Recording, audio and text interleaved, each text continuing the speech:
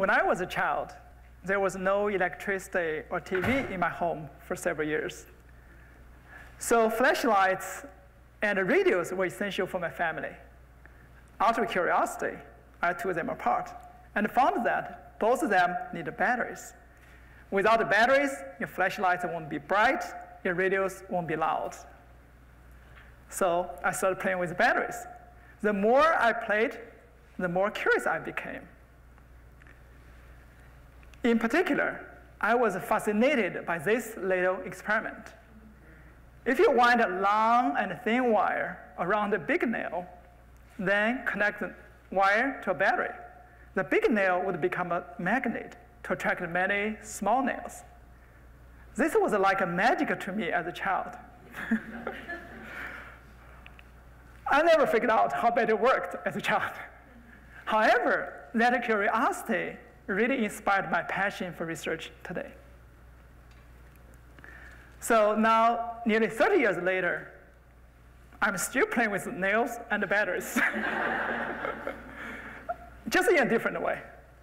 Instead of turning a nail into a magnet by a battery, I'm using a nail to puncture a battery. This is a lithium-ion battery, similar to those used in your cell phones, laptops, or electric cars. But these lithium batteries are much more powerful than those old batteries I played as a child. So what would happen if I puncture a battery with a nail? Let's watch a short video.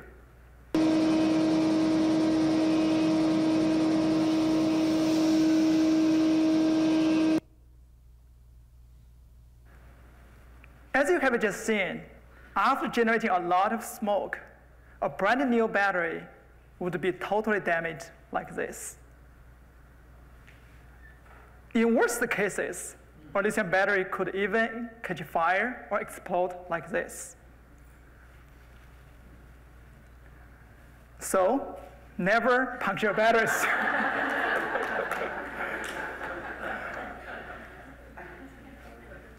Then why do we puncture battery in the lab? It not only satisfies my curiosity, but also is important.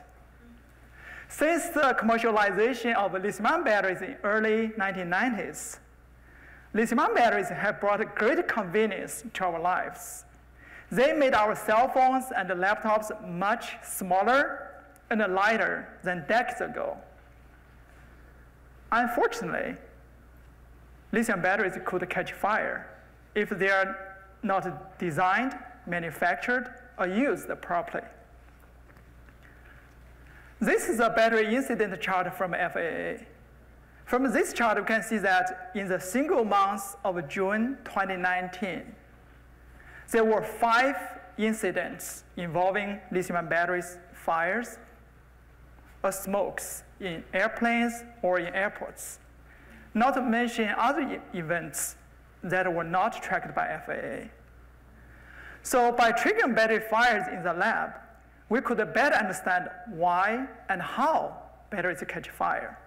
And that understanding could then help us developing safer batteries. Indeed, such nail penetration testing has been widely used to evaluate if a battery is safe or not. However, there are 2 problems. First, the nails are usually big, almost as big as a pencil. But in field feeders, the cell phone or laptop battery catch fire more likely due to very small metal particles inside the batteries. So the big nail testing may not be representative as the field feeders. And the second problem is that they're usually done very fast. So for a cell phone battery, it will be fully punctured in less than 1 second, so making it very difficult to get insights from the testing. Then I thought, why don't I make nails small and do the testing slowly? So my students and I modified the nail testing method. First of all, the nails are much smaller. They are so small that our prototypes were made out of medical syringe needles. Second, they are very slow. And we did testing 1,000 times slower than normal testing. It's even slower than snail. In fact, because our nails are small and slow, my little daughter Jill called it snail and drew a picture for it.